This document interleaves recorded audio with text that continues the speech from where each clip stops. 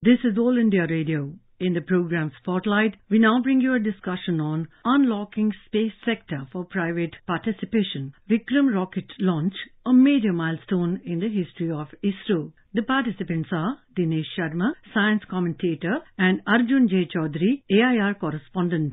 I'm joined by Shri Dinesh Sharma, who is a science reporter, and today we'll talk about unlocking the space sector for private participation. And we have the Vikram S rocket launch today from Sriharikota, and the rocket itself will cross the Earth's atmosphere and go to a level of 90 kilometers above the sea and then land into the Bay of Bengal. Mr. Sharma, warm welcome to you on the program. Thank you. Mr. Sharma, what is the implication of private participation in rocket building and its launch? What are the implications for space research and defense? I think there are several ways to look at today's launch. It is significant in many ways. Of course, number one is that it is the first privately built rocket which has been launched. But not in terms of the size or anything, but it has been completely built in the private sector and launched by ISRO. So that is one significance. Then there are, as you're asking about the implications, there are policy implications of this whole launch. Then there are business implications.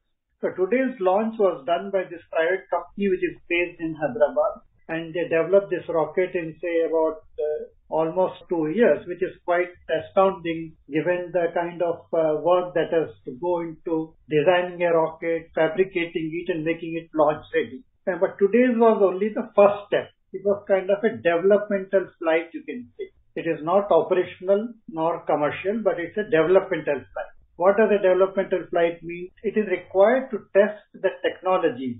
It is a mix of several technologies, new and old, which are being put together. There are propulsion, there is avionics, there are new materials which are used, there is telemetry. So all these subsystems and technologies go into making of a rocket, and when it is launched, they need to be tested. How does it work? So I suppose the launch was successful, so they'll analyze the data, and that will go into making their full-fledged rockets. They are calling it the Vikram series, through which they will be going up to a higher altitude, putting the satellites into space, and then perhaps they'll go into a commercial operation where they will be able to launch satellites for others. So it's a stepwise system. That's how the space missions work. You can't straight away say that, okay, I'm entering a commercial arena. So yes, it's the private sector's entry into the launch of rockets. But it is not as if private sector has not been participating in the existing programs of ISRO, the Indian Space Research Organization. For a long time, ISRO has been engaging private sector to supply a number of systems. For example, PSLV, which has had several successful launches, and it has, including the missions to the moon and the Mars. A lot of it, in fact, 70 to 80% of it is built in the private. But the design and technology goes from ISRO. The private sector makes it, and ISRO then launches. So private sector involvement in ISRO's activity so far has been there, but in an indirect way. The ownership of the technology, the ownership of the system, everything is with ISRO. It is the ISRO product, but a lot of components and materials that go into launching operational satellites come from private players. So private sector has been there in a different role. So what I would say is this launch, the role of private sector is changing, whereby it is getting into making rockets on its own and launching with ISRO. So some kind of a change is happening, so to say, with this launch. So Skyroot Aerospace, the tech startup company that you're mentioning, which has developed Vikram S rocket at the development stage and its partnership with ISRO, even the firm is being launched by former ISRO engineers. So this partnership that you're saying will have commercial implications in terms of launching a satellite. What are the other synergies that we're likely to see from this partnership that a private sector brings to aerospace? Space technology needs a lot of technical and technological capabilities which develop over a period of time. So fortunately, those capabilities in India have existed because of ISRO. For example, these two founders of Skyroot come from a background of ISRO, and they have hired a lot of people who have worked in different agencies of ISRO. So the technological skills and the capabilities are getting transferred from ISRO to the private sector. So the ecosystem which has been developing over the decades, that is helping the startups which are coming up today. And startups are taking advantage of a new ecosystem which is developing not only in India but globally. You have to look at it in a larger context. Why there is a surge of startups in the space sector suddenly, say in the past 5 years, 10 years, 15 years, beginning with SpaceX in America and a lot of entrepreneurs joining because NASA opened it up and there's been a change in the technologies. There has been a change in the way launches are taking place. Earlier, space was a strategic sector which only national space agencies handled.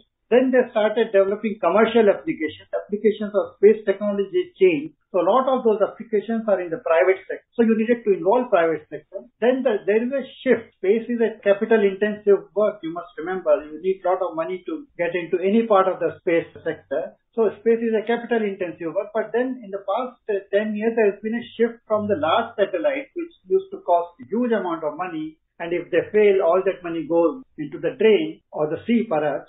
So from the large satellites, there has been a shift to the smaller and micro satellites. So instead of launching one large satellite, companies thought of why not launch a constellation of say 50 satellites, small satellites. So even if one or two of them fail, the rest of the constellation remains. So there's been a shift to smaller satellites. That really opened the arena for smaller players to come in with the satellite design. So one can afford. You can't afford a satellite for $500 million, but you can afford a satellite which costs a couple of $1 million. So that way. So that shift in the overall market, the space market, is helping the entry of space startups in India and many other countries, I would say.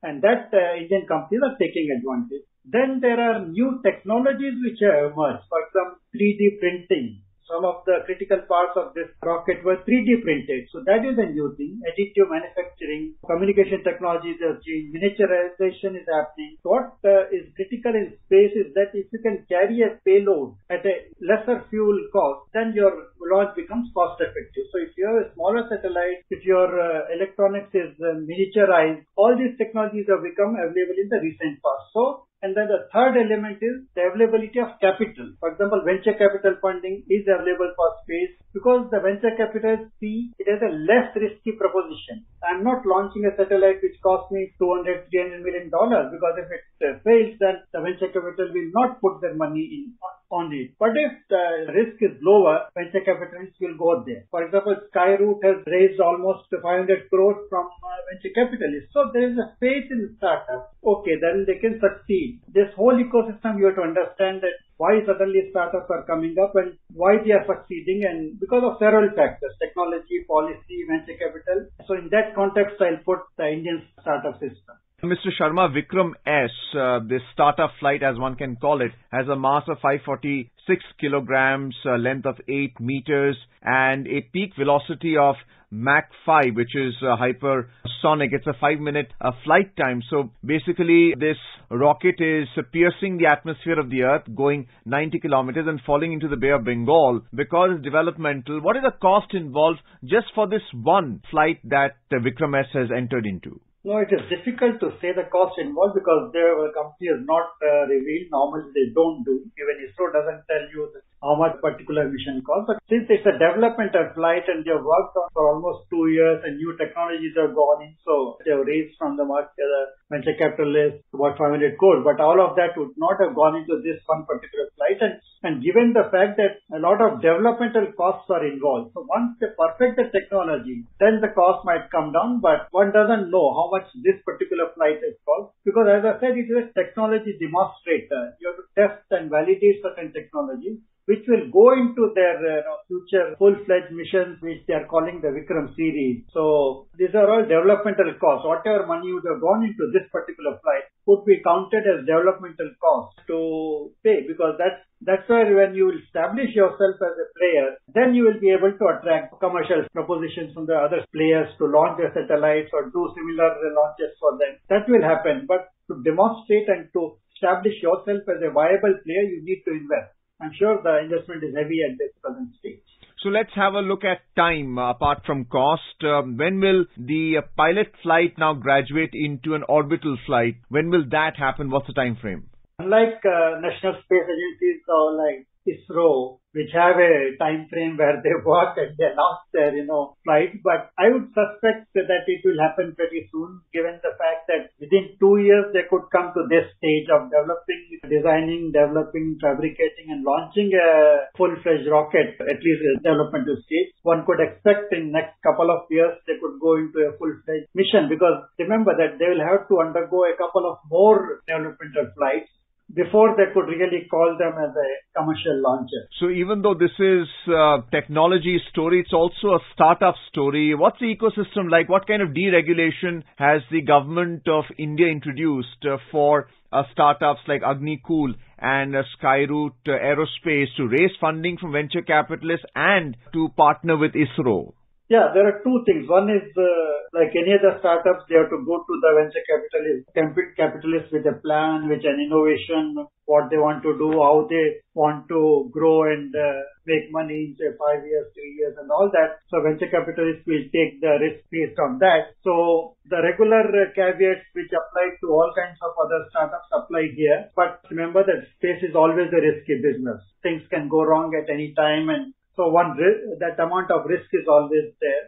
So you have to keep that in mind, which doesn't apply to, it may apply to other kind of startups also. If you're going to the market and if your product fails, what do you do? So apart from that, what has happened is ISRO has opened up in the past 2 years, in the sense that, as I said before, ISRO was taking help from the public sector, from private sector and other public sector agencies also, they were the vendors. So now the situation has changed where ISRO's facilities are being used by the private sector. So this needed a policy change as a framework under which private sector could use the facilities of ISRO. For example, even if you have a rocket or even if you have a satellite, you still need the facilities of ISRO in the sense of ground facilities, your launch pad, your telemetry and tracking and things like that, and the control room and all. So which ISRO is going to provide the agreements which it is signing with a number of startups. And so that policy framework had to be designed, and therefore this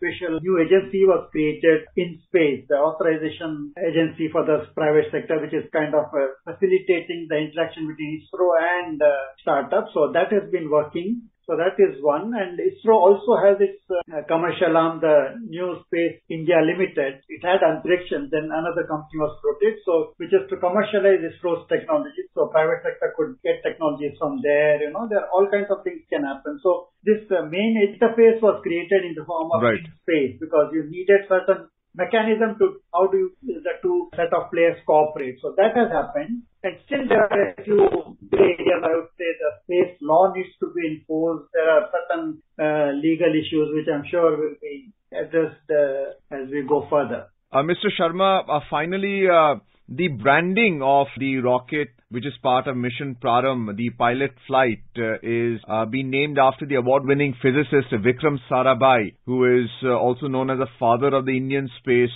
program. Do tell us something about Vikram Sarabhai, who was also instrumental in developing nuclear power in India, briefly. He is the founder of space program in India, and the Indian space program started the sounding rockets, and what we launched today was also a sounding rocket in a sense. So Sarabhai really was a visionary in the sense that, he envisioned the use of space. And you remember, it happened at a time when the space was a political weapon in the Cold War era. So there was a rivalry developing between the USSR and America in the 60s. But at that time, Vikram Sarabhai said that, no, we want to use space technology not for any, strategic and war purposes or Cold War purposes, but for peace and for national development. So therefore, he designed some programs whereby space technology could straight away be used for national development, like for education, for rural development, for reaching out to new areas in communication at a time when nothing existed. So he thought of space applications even before we could develop satellites and, rockets of our own. And that was his vision, to use space for national development. And I think that has remained ingrained in the philosophy of ISRO all these years. Well, thank you so much, Mr. Dinesh Sharma, for being with us on this program. You were listening to a discussion on unlocking space sector for private participation, Vikram rocket launch, a major milestone in the history of ISRO. The participants were Dinesh Sharma, science commentator, and Arjun J. Chaudhary, AIR correspondent. This program was produced and presented by the News Services Division of All India Radio. You can listen to it on our mobile app, News on AIR.